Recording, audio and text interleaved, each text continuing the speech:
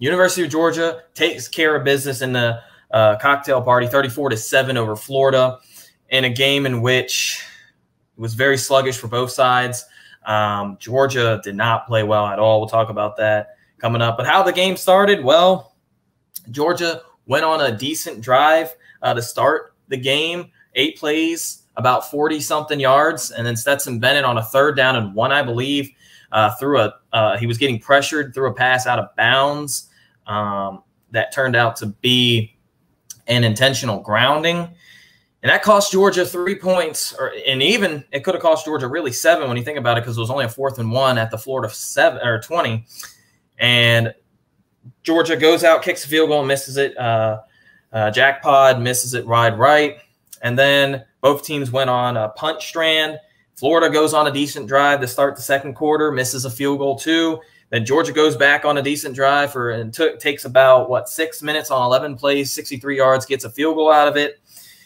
And then a bunch of craziness happens.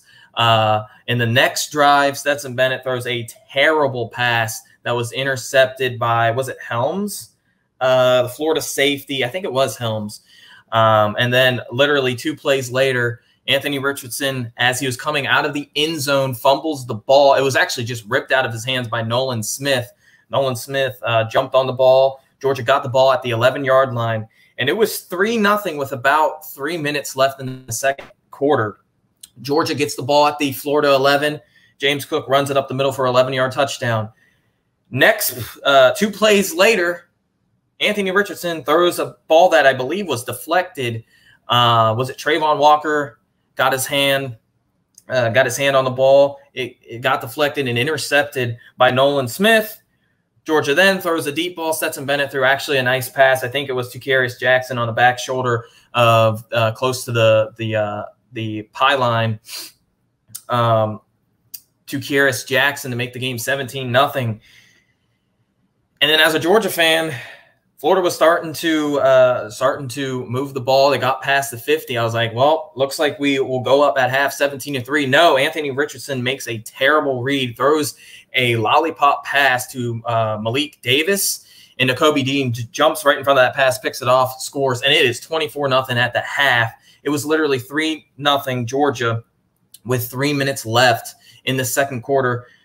Georgia went ahead and flipped that and took a 24-0 lead into half, and the game was pretty much over since then. It was just I'm going to be real. It was a terrible game offensively for Georgia.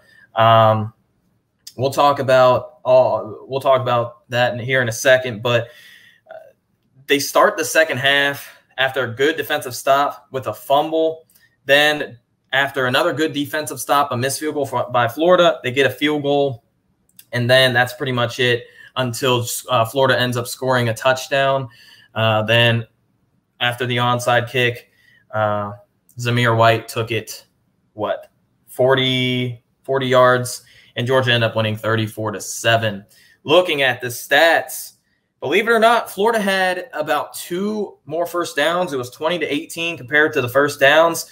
Third down conversions, Florida was just 4 of 13. That's a plus side. Georgia was 4 of 9. Not great.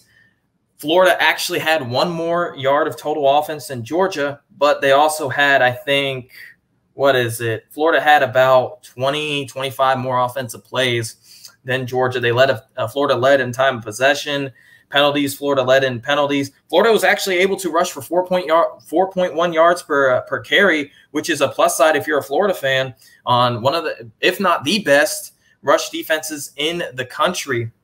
Wisconsin statistically is number 1. Georgia was number 2 before this week.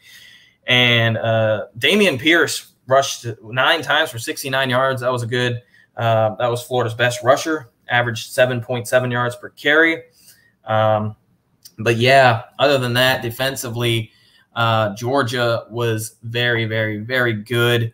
Offensively, it was kind of disappointing, but held Florida to 7 points. Would have loved to hold Florida to 0, break that insane streak for shutouts by Florida.